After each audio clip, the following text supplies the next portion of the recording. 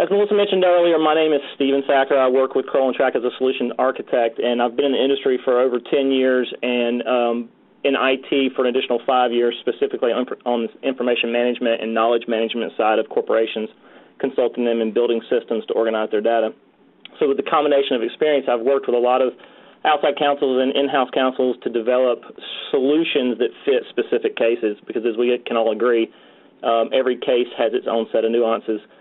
We're very excited about this opportunity to participate in a hands-on event in Birmingham. I recently did an event in Washington, D.C., specifically on TAR, and we did an 8-hour hands-on session, and I could tell you it was fun introducing the tool to some people who had not used it, but I think the value, and I think the value that this group and this organization that Melissa has created brings to the group is the experience and the exchange of information. And so we're excited to be part of this.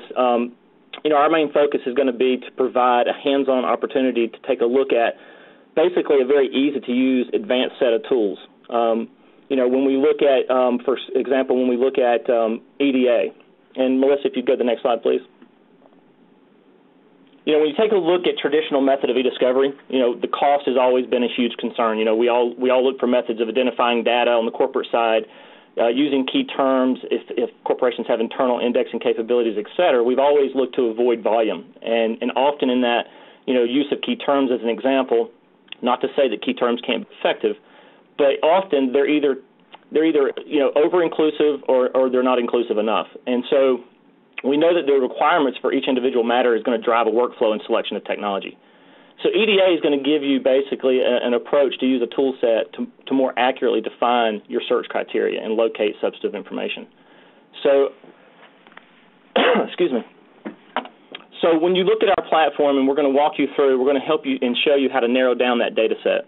So we're going to talk about the big five in the breakout. We're going to talk about advanced analytics, email threading, near duplicate, concept searching, and topical grouping. Now, those may sound like very technical things, but they're really just things that accent or complement the strategy, the legal strategy for locating substantive information. So these tools, we're going to talk about those in the breakout. Next slide, please. Now, when we talk about searching, we are going to go over basic searching and advanced searching. We're going to talk about, we're going to go through the tool and show you how easy it is. You don't have to have a programming degree to write a very complex search string. We're going to show you how you can really scope it and define it by data slice, by custodian, by metadata, by the issue tags, by date range, using Boolean, proximity, and using concept searching. And so how you use all of those tools in conjunction with one another to find your substantive information. Next slide, please.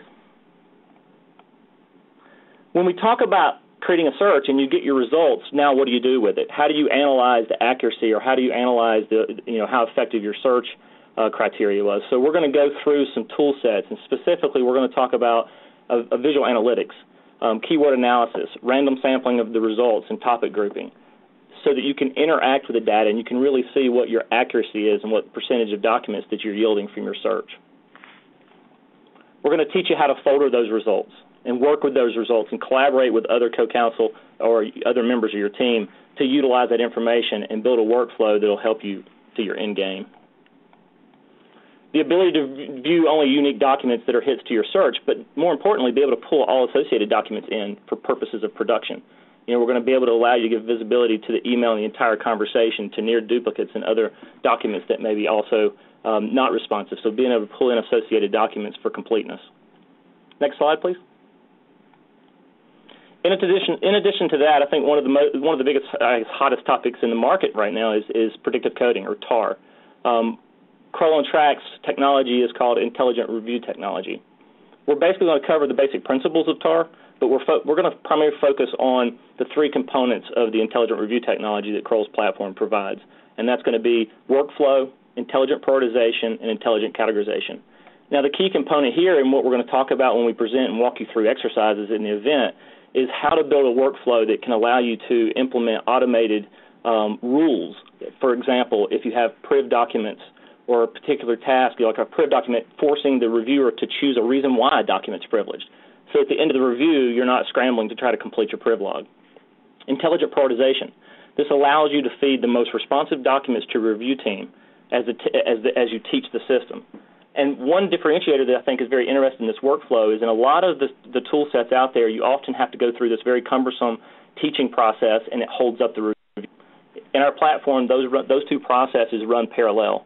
The review team can get started, and the main knowledge owner of the case can start teaching the system, and it prioritizes those documents and pushes them to the review group. That way the review team is getting into the most substantive information on the front end of the review. Intelligent categorization. That's basically, there's no magic here.